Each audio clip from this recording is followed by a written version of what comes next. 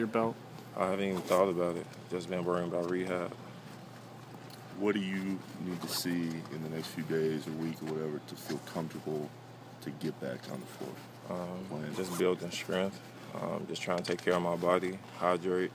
But strength has to be there. How is your strength right now, Derrick? It's there, but just need a little bit more time and doing as much as I can every day. How was your win, Derrick, in the scrimmages?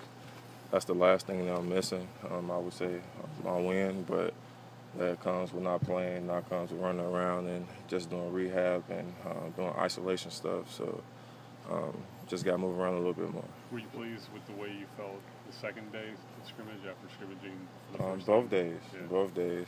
I know it's a process, but I'm along for this ride. What about